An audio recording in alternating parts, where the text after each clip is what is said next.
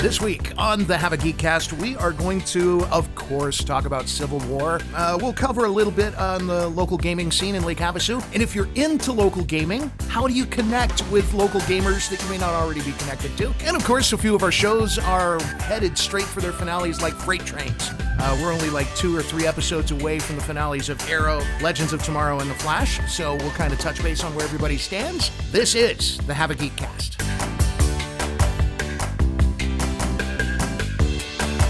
Welcome to this week's episode of Have a Geekcast. Mike sitting right here on this side of the microphone. Got Drake on the other side. Drake, how are you, man? I'm doing excellent today. Very good. What's your coffee situation this morning?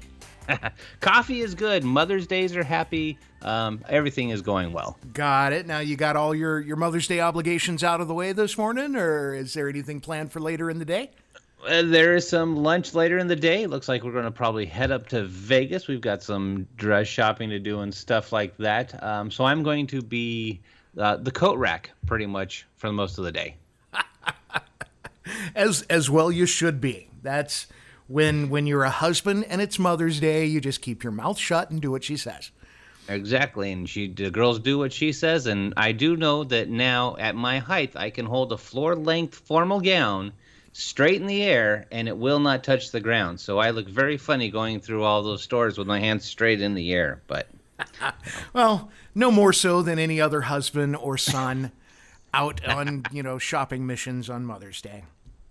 All right, man. Well, let's see. We're still kind of I don't want to say recovering from International Tabletop Day, but that was about a week or so ago, and it went really well. I think both of us are pretty pleased with the turnout there at Hastings.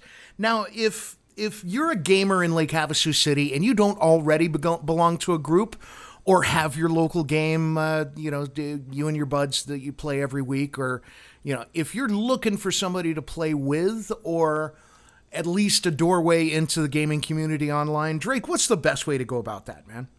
Well, the best way locally right now is to stop by Starbucks and Hastings at Saturday night. Both have 2 little gaming groups that meet up. Curtis Wilson heads up the one at Starbucks, Curtis Watson heads the one up at Starbucks right now. But we're also talking that there's going to be one for the midweek group, about Wednesday night, where the adults can kind of sneak out. It's a date night. The kids are still in school.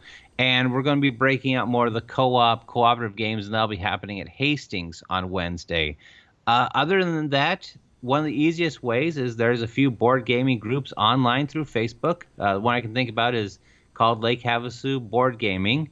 And just send a request. The admins will let you in. It's the easiest way to find something going on. But also it doesn't hurt that if you've got time to play, to post on there, hey, I've got some downtime right now. I'm going to go to the place. And you'll be surprised how many people are meeting up now. It's really started to grow exponentially with what we've done. That's super cool. And of course, there's our good buddies over at Geek and Sundry. He says as though he knows people personally over there. But if you follow Will Wheaton's blog, the latest season of Tabletop is being filmed right now. And he's blogging on a daily basis on everything that's going on there. So if you're not already watching the Geek and Sundry shows, which, by the way, not only about tabletop gaming, but about console gaming and PC gaming, just gaming in general, geekery over there at Geek and Sundry, Will Wheaton's tabletop show is pretty great.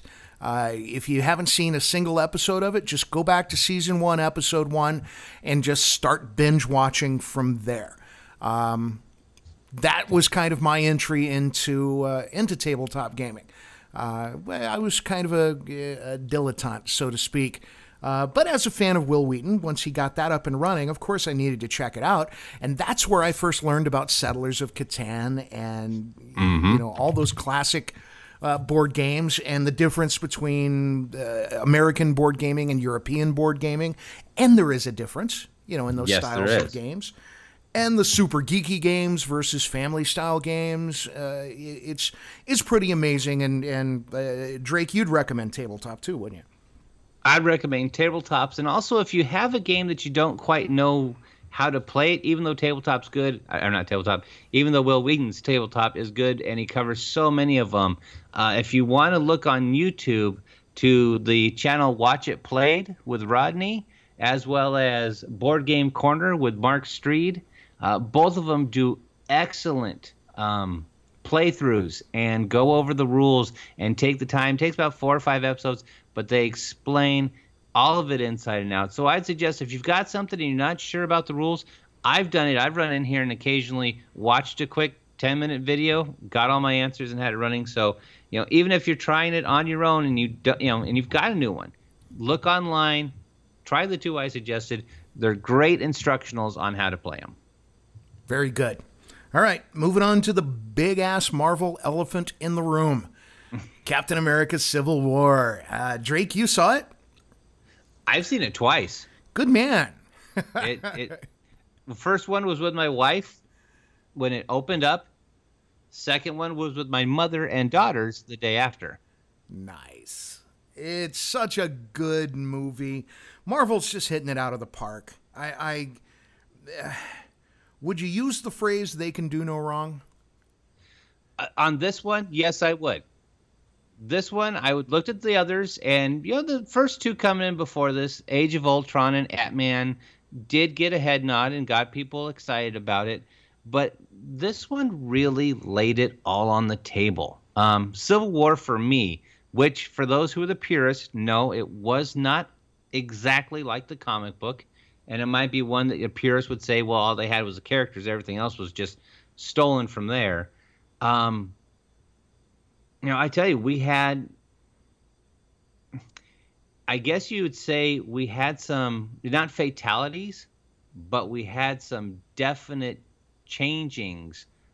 Perfect example would being what happened with Rhodes, Sure. And during the big battle where Vision gets a little bit distracted worrying about Wanda because he's starting to feel for her, which was something straight out of the comic books, and they call for him to do the shot with his beam. He shoots, Falcon ducks, it hits Rhodes. Rhodes comes crashing down to the earth before the others can get to him. And, the partial paralysis afterwards. And I think that was the thing that really opened up a lot of things that going into this Phase 3 and Phase 4, because they've been sitting there and saying, hey, some people might not be returning after so many movies, or they might be hanging it up. This one kind of showed you that we're going to get really close to killing off a character to let you know that not everybody's safe. And that's what I think was the biggest reveal going into Phase 3, now into Phase 4, is that even though Infinity War is saying, hey, we're going to have anywhere from, I've read from 56 to 96 heroes, we're not going to guarantee who's going to be there, who's going to come out afterwards. Yeah, and with a movie with such epic sweep that this film had, man, the character moments, just the developing relationship between Wanda and Vision, and how about Peter Parker and Tony Stark? That was, for me, one of the most fun scenes in the movie. The interaction in his bedroom with Aunt May, it wasn't even the interaction with Aunt May before, and I have to agree with the meme that's out right now where they show the 2 wonderful actresses that did Aunt May before, but then, of course, Marissa Tomei being the new version of it, going, here's Fox's version, here's Marvel's version, which was a cute little jest at it. Just his interaction with them was wonderful. And the fact that in that room we covered enough, we didn't even really cover backstory for Peter Parker, but there was just enough interaction between the 2 of them that says, okay, we can run with Spider-Man from here. He gives, Peter pretty much says with great power comes great responsibility without really saying it. But I mean, we've seen how many reboots of Spider-Man? We know this. We understand this. The fact that he says, I've only been doing this for 6 months, totally reboots. Okay, where no supervillains, nothing out that except for really the common criminal or the protecting the little guy he's done so far. And it opens up the door for Homecoming that really just says, okay, we can hit the ground running because Tony Stark's made your suit. You believe in protecting the little guy. And something obviously happened that made you feel that with great power comes great responsibility. Boom, we're off and running. We don't need another reboot of, okay, I got bit, this happened, which, they'll reference, but a wonderful job between the two of them interacting, and it made me laugh. It was a perfect choice for an actor for Spider-Man, and out of all the ones, because I did like Tobey, I did like Andrew, but this kid, I tell you, he was the one that made me buy into Spider-Man the most. He was the comic book Spider-Man I'm used to. Well, they needed to go younger. They needed to go back to teenage Peter Parker. And they did, and they nailed that. It's another case of Marvel just getting the casting right. And the writing right, too, because you have Iron Man in the middle of the big battle, look at Spider-Man and go, okay, we don't need conversation here. You have Falcon pretty much tell him to shut up in the middle of the battle. And that's always been a thing that they've always said is kind of another trait that Spider-Man's always had, is that he constantly has a quick quirks. He won't shut up. He talks through the whole battle because he's a kid, of course. Yeah. And that's what kids do when they get nervous. And they played off that. The other ones didn't. The other ones were, climactic, punch grab. And it was nice. It added that chuckle that a very serious movie needed. Well, that's just it. I mean, given the ramifications of different character interactions, especially the big reveal towards the end, which we're not going to talk about. It's too soon. I don't want to spoil that here in the podcast. Right. But the thing between Tony and Cap, that needs to remain unspoiled here and now. Maybe we'll talk about it next week. But given the gravity of a lot of what happens in this movie, little moments where Cap goes, "Kid, where you from?" "Oh, Queens." "Oh, Brooklyn." I know, I loved it. And that's if you're in New York, that kind of if you're from New York, that kind of shout out, and the fact that they're half a world away from New York and still have that moment. How do you not love that? Well, and that's the thing I liked about it, too, because it was a head nod even back to his original movie, like Cap's original movie, where, he was taking a licking and still kept getting up. And Cap recognized that, and it was confirmed by finding out, oh, this is another kid from New York. No wonder he won't lay down. Yeah. No wonder he won't stop. It just goes on and on and on. So if by chance you haven't made it into the theater to see Civil War, you need to go and do it. If you're any kind of a Marvel/comic book fan at all, if you liked any of the movies, you need to go. If you're just a Robert Downey Jr. fan, man, yeah, to watch the acting chops he brings to this one, I mean, I've got to tip my head. I've seen him do all of his stuff, and this was the one that I went, wow, he's hit every range in this movie you could. This is one, as I said, if you are an RDJ fan, you watch this one and you just walk out going, thank you for the roller coaster. That was amazing. Yeah. I'll freely admit, man, there was a moment with Robert Downey's Tony Stark. I choked up a little bit. And, that, and this was, okay, can't talk about it. We can't reveal it. We can't reveal it, but yeah. Next week, we'll get into this a little more. So if you've seen it, go see it again. If you haven't seen it yet, go see it before next week's episode, because we're going to get all spoilery up here in this thing. All right, moving along to our TV shows. The three of our shows. We're talking Arrow, we're talking Legends of Tomorrow, and we're talking Flash. Heading towards their finales. Lots of stuff going on. We'll hit Arrow first. So at this point in the game, I'm trying to remember what we've already talked about on the podcast.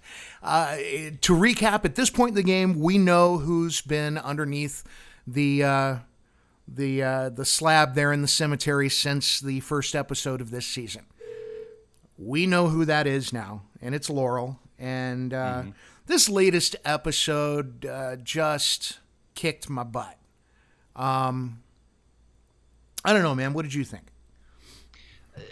One thing I liked about this last one, it was a heart-wrencher, But the thing I liked was some of the subtlety of the character progression that they're giving even to DC characters that aren't on the screen. With the first head nod I had, because it was a heavy episode. I won't deny it. A lot going on. But the one thing that I liked that I caught subtly was, of course, he's dealing with Damien Dark. They're talking about the magic, and he goes, "Well, Constantine, gave me the name of somebody, to help me out." And they looked and said, "Constantine's back?" Yeah, he's back. He's done with what he's doing. Because a few episodes ago, it was, well, what about Constantine? Well, he's in hell dealing with something. No, literally, he is in hell. And I'm sitting there going, how awesome that they're still following a story arc for a character they're not even writing for. That's not even on the screen. And I'm going, no, cool, yes, Oh, sure. And it gives Ollie a life that's not on the lens, Yes. The fact that he's got this friend in Constantine, and they're close enough to stay in touch, even though, Constantine could probably use Ollie's help with whatever he's in the middle of right now. And Ollie can't be there because of what he's dealing with Dark. And obviously, because it's Dark, Ollie could use Constantine. But Constantine can't be there because he's up to his neck in something serious somewhere else in the DC TV universe that we may never find out about, because Constantine doesn't have a TV show anymore. So the fact that that's going on behind the scenes, and it has real ramifications, even though we don't get to see what it is, just makes Ollie that little bit deeper a character to me anyway. Well, and what I like is it makes the DC TV universe that much deeper as well. Like you said, it's not just what's on the lens. It's not just what's on Legends, Flash, and Arrow. There's a whole universe, and it is progressing with or without these characters that have or have not their TV shows anymore. Yeah. The one thing I can't say that I didn't like it. That's not what I'm trying to say. I wish they'd been able to go into more depth, but they weren't. It needed to happen quickly. But Ollie's quote-unquote training session to fight Dark's magic. Yeah, I think it went the way it had to go, but I wanted more. I wanted them to get it, but that would have taken episodes that we don't have. Right. So for him to get the one quick 15 minutes with Constantine's friend, who then goes, well, yeah, it's not going to work. We're wasting our time. I'm moving on. I guess you could, if you needed to justify it in your head, you could say, okay, she's given him everything he needs, and now she's kind of throwing it back into his face as a challenge, as that extra little bit of motivation. The standard trope of, okay, the mentor figure doesn't think I'm up to it, so now I have to prove myself. Right. Because later on in the episode, spoiler here in 3, 2, 1, Ollie was able to use that training against Dark. If you even want to call it training. It was more just a hint of an asset that he has that he didn't know he had before. Mm-hmm. So I don't know that that's going to be anything more later in the season. I don't know if they're going to make anything more of what happened. What do you think? I think when she dropped the bombshell that Constantine's tattoo he gave you does more than you know, I think that's what we'll tap into. He'll tap into that somehow. That'll be how he defeats Dark. But you're right. It's just a matter of we don't have the time in episodes, unless we want to dedicate a whole season 5 to battling Dark, to actually take this out. We've only got, 3 episodes left before we're hitting the biggie? Yeah. Yeah. So, and how about Thea's Jim Carrey moment?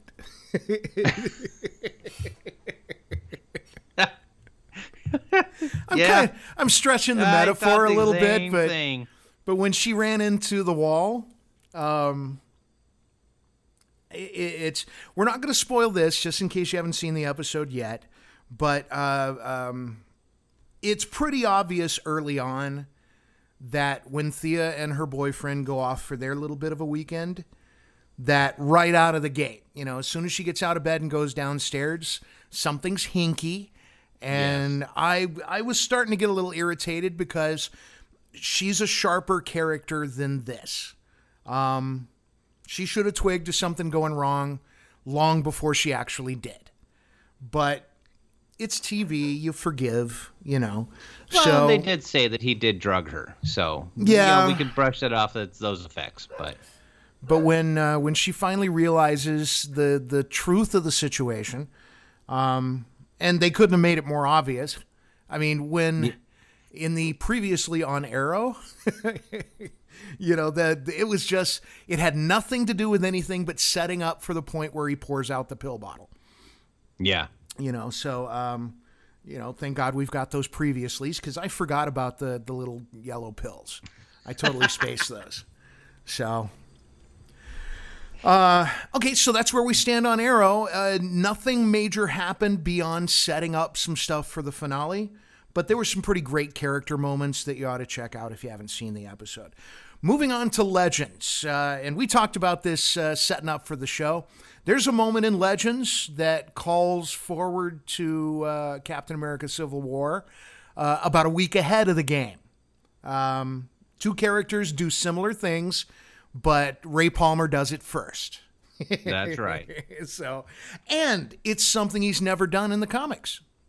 To the No, best you're of right. yeah, That's true. to the best of my knowledge, I'd be willing to bet a small amount of cash on this. The move that Ray pulls in this episode of Legends of Tomorrow is one that the Atom never ever did in the comics.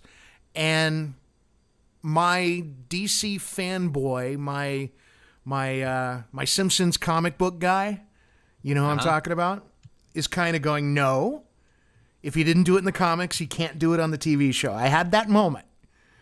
But you get over it because the whole scene was kind of awesome. But we'll come to that in a second or two. As the episode opens, Savage has been captured. He's on the ship and they're heading for Vanishing Point. I was not a fan of this episode. It was a lot of setup. Ray does... You know what? I just realized I've got the last two episodes confused. The Ray getting big moment was in the previous episode, wasn't it? Oh, okay. Well, we didn't talk about it, though. That's true. We kind of skipped over that episode. But bottom line is, the episode where Ray gets big instead of small is where they capture Savage at the end. Yes. Kendra, there's a moment where Kendra has to decide to kill Savage or leave him alive for reasons we don't need to go into. So she decides to not kill him, so they have to capture him and take him onto the ship. Now, we find out early in this episode that Savage has been manipulating time, which Rip is like, aha!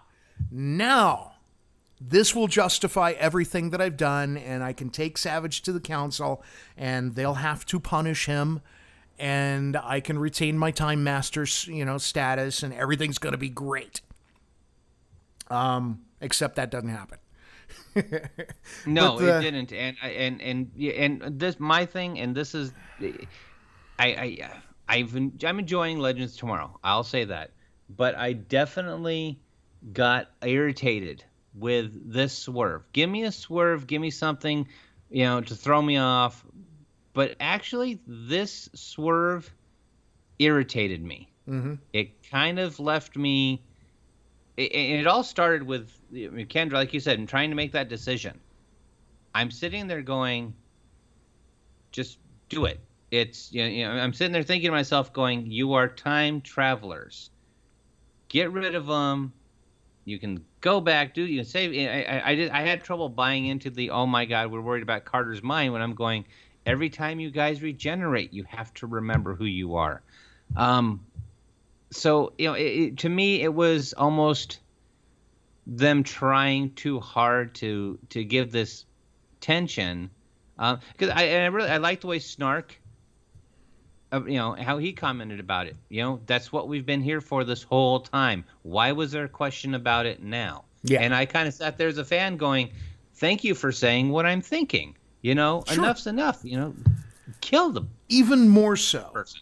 The thing that I can accept stuff as TV drama. You know, I'm pretty forgiving that way.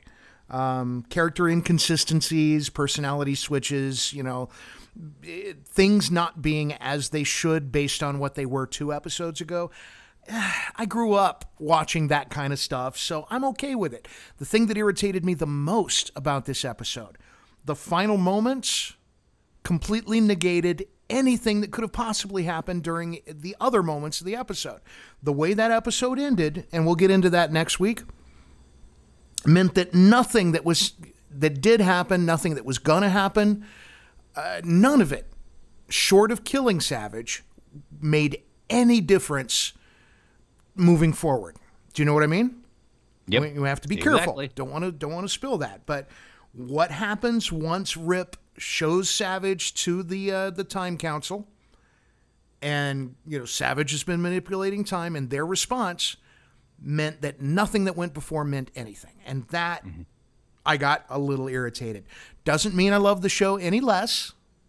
Just means that they've got a high bar to get over leading into the final episode. So we'll cover that when the time comes. Moving on to The Flash. Love that freight train, man. That thing is barreling to a close. That there isn't anything I hate about what's going on in The Flash right now. And that kind of surprises me because I thought I was kind of gonna. You know what I mean?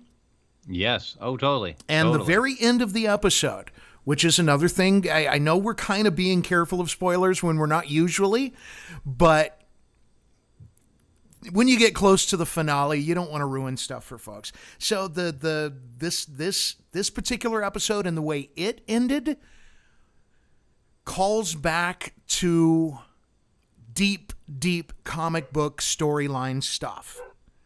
And as a reader of comic books for the last 40 years, I cannot help but love it to death. So, what were your thoughts? My thought, this was the episode that I've been waiting for, but when it leads up to what's going to happen in the next episode, that's what got me, because this one